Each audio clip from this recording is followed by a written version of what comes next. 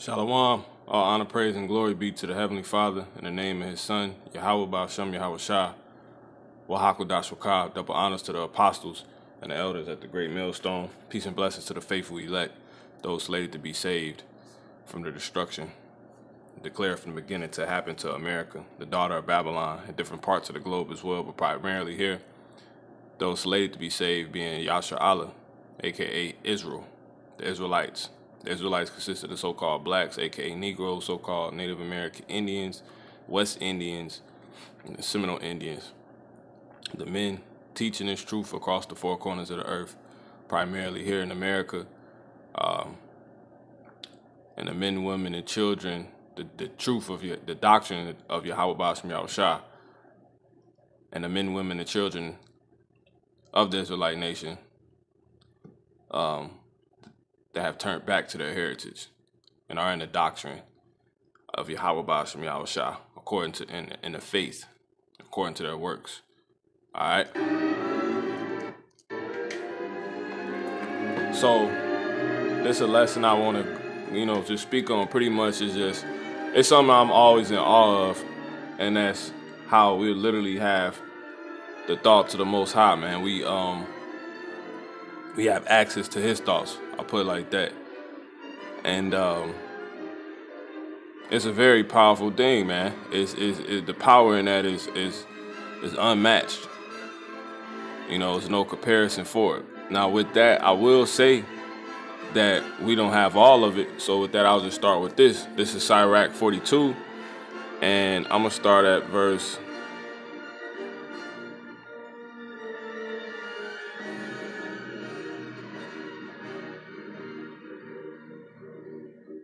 I'm gonna start at 16. The sun that giveth light looketh upon all things, and the work thereof is full of the glory of the Lord.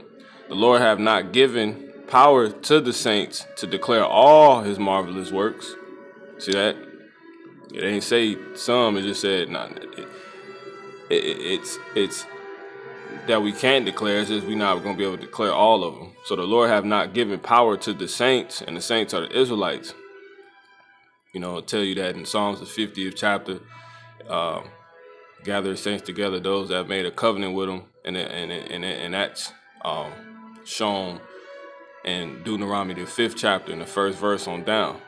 And it also tells you that in Psalms the 148th chapter, in the 14th verse.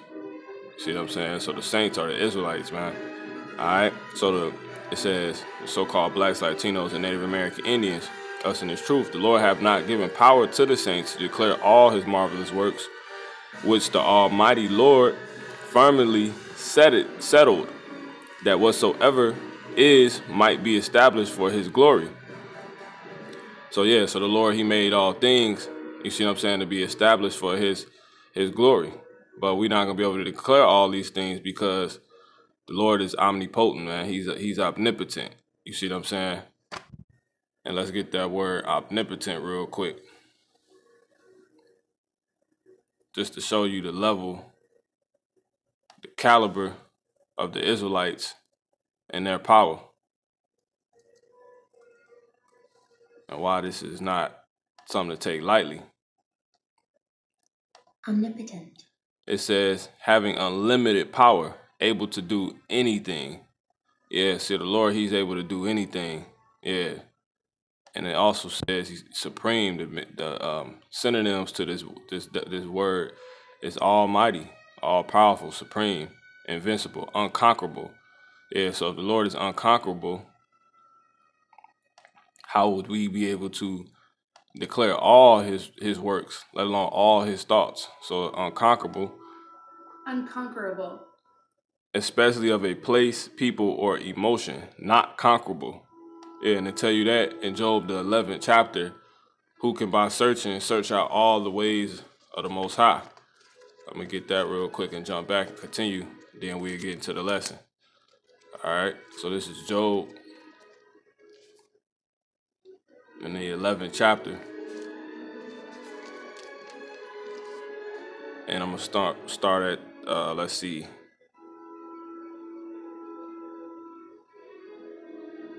7. Can thou by searching It said, can thou by searching find out God, the Heavenly Father, the Most High?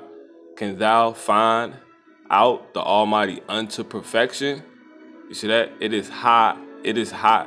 It is as high as heaven. What canst thou do? You see what I'm saying? In the heavens is what we understand to be three of them, according to scriptures. You got the first heaven, you look outside to the second heaven, which is known as outer space, which most so-called blacks, Latinos, and Native American Indians, have never been to. And the third heaven is where he abodes. So that's ultimately the heaven he's talking about. So it said it is high as heaven. And that word for heaven right here is Shemayim, which means sky. Right, in the Hebrew, it says, what canst thou do? Deeper than hell, what canst thou know? You know what I'm saying? All right. I'm going to jump back to the point. It says, the Lord have not given power to his saints to declare all his might, all his marvelous works, which the Lord Almighty firmly settled, that whatsoever is might be established, that whatsoever is might be established for his glory. He seeketh out the deep. He seeketh out the deep. And the heart, meaning your minds. You see what I'm saying? The deepness of things. And that deep is going into, Esau. So just when Esau thinks he's deep, as it tells us in Psalms the 64th chapter, the heart of every one of them is deep. Well, guess what? The Lord, he can find them out to perfection. He can go to the depths of Esau. So when Esau has his technology, his glories, his Project Blue Beams, all these different, things, devices. The Lord goes much deeper than that. So he seeketh out the deep and the heart, and considereth their crafty devices. For the Lord knoweth all that may be known. You see, for the Lord knoweth all that may be known, and he beholdeth the signs of the world. He declareth the things that are past. You see, so this is why we know this is a true history book. He declared the things that are past, because some stuff, according to history, could be made up. You see what I'm saying? And for it to come and reveal it, and for it to come, so the things that's going to happen, history that's getting ready to happen, events that are getting ready to happen. It says, and once they happen, it's known as history. But anyway, his story. See that? But anyway, the true story. And for it to come and reveal it, the steps of hidden things. No thought escapeth him, neither any word is hidden from him. So yeah, man. And I'm gonna jump down to I'm gonna keep going. He garnished the excellent works of the wisdom of his wisdom, and he is from everlasting to everlasting. Unto him may nothing be added, neither can he be diminished. And he had no need of any counselor. Yeah, the Lord doesn't need someone to instruct him. How desirable are all his works. What understanding is, you should want more of the Lord, man. More of what he has to offer. You see what I'm saying? Because it's clearly a ton. It's unlimited. It's omnipotent. You see? It says, oh, how desirable are all his works, and that a man may see even to a spark. See, so you ain't seen nothing when you think you seen all this we hold, man. But nonetheless, we hold the Lord's thoughts. So we can go ahead and get into this lesson. All right. This is Amos 4, and I'm going to get to the point. This is verse 10. It says, I'm going to start at verse 9. I have smitten you with blasting and mildew, when your gardens and your vineyards, or your vineyards, and your fig trees and your olive trees increased. You see what I'm saying? So, because that's pretty much when your agriculture is no longer any good. Once it's hit with mildew and the blasting and mildew, it says it's no longer usable. So right when you came up, he said, when that happened, he did that. The palmer worm devoured them. Yet have ye not returned unto me, saith the Lord. Yeah, and then when you go back to that Sirach, it tell you all these things the Lord, he created, right? And they all are obedient unto him. You see what I'm saying? It's nothing. So that worm that he just mentioned it was being obedient unto him. It says this is Sirach 42 and 23. All these things live and remain forever. Yeah, I'm gonna read 22 again. Oh, how desirable are all his works, and that a man may see even to a spark. All these things live and remain forever for all uses, and they are all obedient. So yeah, so that worm, that palmer worm, he sent to do for us. He sent to do that. I have sent among you the pestilence, after the manner of Egypt. Your young men have I slain with the sword, and have taken away your horses. Power. It says, and I have made the stink of your camps to come up into your nostrils. Yet ye have not returned unto me. You see? And I have made the stink of your camps to come up to unto your nostrils. Yet have ye not returned unto me, saith the Lord. Yeah, the Lord creates the smell of dead bodies. He can make you smell it, pick up on it, take your smell away. See, this is all declared in his thoughts, but it's going to tell you this. It says, I have overthrown some of you as God, meaning the power of the angels, overthrew Sodom and Gomorrah. You see? Because if he's talking, how can it say, I have overthrown some of you as God overthrew? You see? Because he was behind it and he sent the angels to do it. You see what I'm saying? And I believe it tell you that in the book of Psalms. It tells you that in the book of Psalms. I forget what chapter it is, but it tell you that all the angels, they obey his command. You see what I'm saying? They excel in strength and they all obey his command. You see what I'm saying? The command of his word, which is, on a deeper level, going to something else, but I won't even allude to any of that. So yeah, the angels, they handle the Lord's commandments. I got it right here, Psalms 103 and 20. Bless the Lord, Yahweh, ye his angels that excel in strength, that do his commandments, hearkening unto the voice of his word. See that? Bless ye the Lord, all ye his hosts, ye ministers of his that do his pleasure. See that? It says, bless the Lord, Yahweh, all his works, in all places of his dominion. Bless the Lord, Yahweh, O my soul, O my soul. You see what I'm saying? So yeah, man. So I have overthrown some of you as God overthrew Sodom and Gomorrah. See that? It says the angels, and ye were as firebrand plucked out of the burning. Out of the burning. It says, yet have ye not returned unto me, saith the Lord. Therefore, thus will I do unto thee, O Israel. And because I will do this unto thee, let me see. I think I might have missed the point. Let me see. Bear with me 1 second. Yeah, no, we that's right, that's right. And because I will do this unto thee, prepare to meet thy God, O Israel.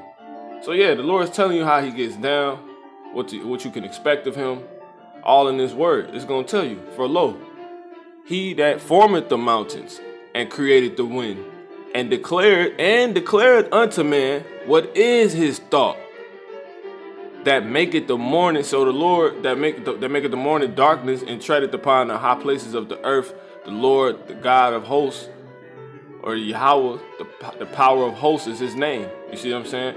So the Lord declares unto man what is his thoughts, man. And real quick, we can get that word declare, which I believe goes into truth, but we bring it out real quick. I'm not gonna pull it up, but I'm gonna read it. All right. If it allows me to, if the Lord allows me to, you can go look it up yourself, because it's not giving it to me for whatever reason. Try one more time. Yeah.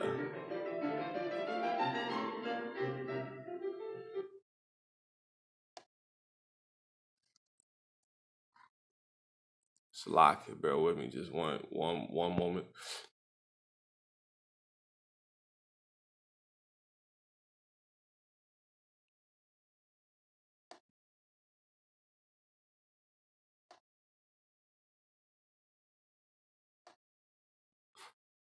But nonetheless, let's see what we got here. Amos 4, I'm going to just continue. And declare unto man what is his thought. So yeah, the Lord gives us his thought, man. You see? And I'm going to have to do this thing, you know.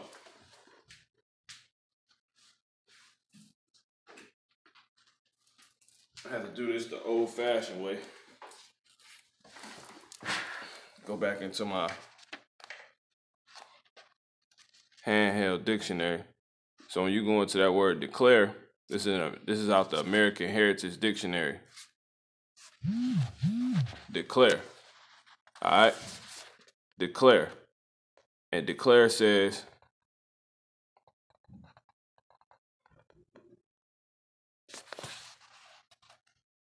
declare, to make known, you see? To make known, formally, officially, authoritatively, to reveal or show, to make a full statement. See that? To proclaim one's support or opinion. So yeah, so when the Lord he's declaring, he's making something known, he's authorizing, he's revealing or showing that this is true. And then declare what? Well, it said his thought. So when you go into that word thought, the word we get here, right? Thought. Let me just a moment.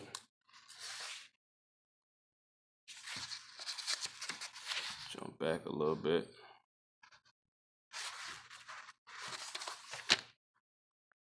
Okay, thought. And it says the process or power of thinking. You see that? A body of ideas. Consideration. The Lord, he make known to us his ideas. You see, a body, his ideas, his intention. It also says consideration, intention, expectation. So the Lord, he makes known to us his ideas, his attention, where he has his attention on, and his intention, and his expectation. Yeah, and the Lord talks about how he wants to give us an expected end. So yeah, man. Now moving on to the next one. This is Psalms 33:11. It says, the counsel of the Lord standeth forever. The counsel of the Lord Yahweh standeth forever. The thoughts of his heart to all generations. And when you go into that word heart in the Hebrew, it is lab, meaning mind, man. You see what I'm saying? Or will, the seat of appetites, desire. So the counsel of the Lord Yahweh standeth forever. The thoughts of his heart to all generations. Yeah, the generations that's on the earth, and will be given through the Israelites, because it's given only to us. This is Baruch in the 3rd chapter, in the 36th verse. I'm going to start at 35. It says, I'm going to start at 33. He sendeth forth light, and it goeth. Calleth it again, and it obeyeth him with fear. The stars shine. It said the stars shine in their watches and rejoice. When he calleth them, they say, here we be. So the Lord calls the stars. So when he wants the stars to show, he tell them to show themselves. And when he don't want them to show, he tell them to don't show themselves. And they respond and answer him. As we read in Sirach, the 42nd chapter, they are all obedient and exist forever, remain forever. The stars shined in their watches and rejoiced. When he called them, they say, here we be. And so with cheerfulness they shew light unto him that made them.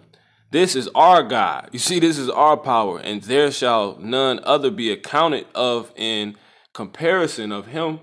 He hath found out all the way of knowledge, and hath given it unto Jacob, his servant, and to Israel, his beloved. See that? So we have the Lord's thoughts, man. We have the Lord's ideas, his intentions. He declares these things unto us, man. What he approves, what he supports, what opinions he supports. You see what I'm saying? So it's certain things our ancestors were dealing with in their life and using and going about and experiencing and considering. And the Lord allowed that to be wrote through the men that he used, the Israelite men that he used to talk about these things, which are the prophets. You see what I'm saying? And that will show you right there, okay, the Lord deems that is right. So if they talked about different essentials or functions uh, in what was known today as so-called human life. Our ancestors, would deal with it, and then our prophets would, speak on it. And if it's in here, that's the Lord declaring his support of that opinion. You see what I'm saying? Which these are actually his thoughts. You see what I'm saying? So uh, soup, you know, Isaac was making lentil soup or something like that. You see what I'm saying? So it keep going. That's small. That's small. Because I want you to think on this. So I ain't gonna say everything. Afterward, did he shoot himself upon earth? Afterward, did he shoot himself upon earth and converse with men? Yeah, because he's gonna in the kingdom he's gonna release these thoughts to the other nations through us, through the Israelites. Baruch 4:4. O Israel, happy are we, for the things that are pleasing to God, to the heavenly Father, the Most High, AHBA Shemel Shah, are made known unto us. See that? So you can't even make that up, man. It's beautiful. Yep. And that's pretty much it. So make sure I covered everything. That's that, man. It ain't nothing else to say on it. So it's just something you want to take into consideration and all that. That's what we have. So you're able to touch every category that the Lord reveals in this book, which is a compilation of books, the holy books, known as the Bible. I got one more scripture. This is Deuteronomy. These are all the Lord's thoughts, his ideas, his attention, what he has his attention on. That's what's in here. No matter if he used our people to write it or not, that's what he cosigns. These are his thoughts. We deal with what he wants to deal with. This is 29, Deuteronomy 29 and 29. The secret things belong unto the Lord Yahweh, our God, our power. But those things which are revealed, you see that? Belong unto us and to our children forever, as he said, that we may do all the words of this law. And this law is this whole book. It's not just, when you read that, it's not just talking about the 10 commandments. That's a very ignorant thing, because it's commandments. This is a book of law. You see what I'm saying? Meaning this is the instruction,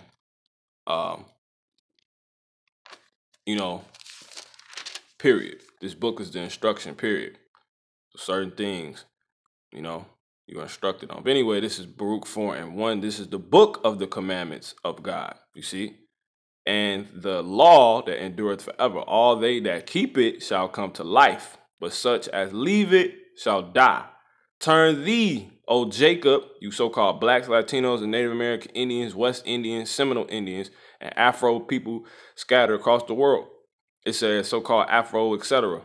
Fill in the blank. Afro, fill in the blank. Turn thee, O Jacob, and take hold of it. Walk in the presence of the light thereof. You see what I'm saying? That thou mayest be illuminated. Whoo. So yeah, he give it light. So Lord, once been edifying, I'm going to close this out. Give all honor, praise, and glory to the Heavenly Father in the name of his Son, Yahweh Ba'Shem Yahweh Shah.